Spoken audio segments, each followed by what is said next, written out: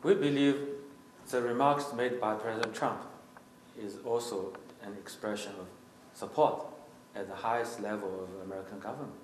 Actually, many American companies have also donated a large amount of materials, equipment, and some of them are offering technical help, and some of them are donating money.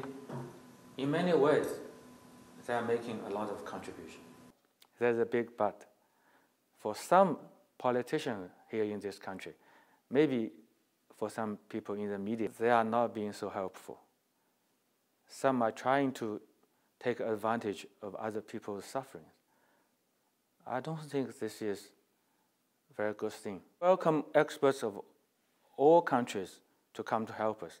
But you see, first of all, the World Health Organization is sponsoring such expert group. They have already sent an advanced team to China. They are working in China. Secondly, people have to understand, right now, people in China are so preoccupied with their work to combat this virus.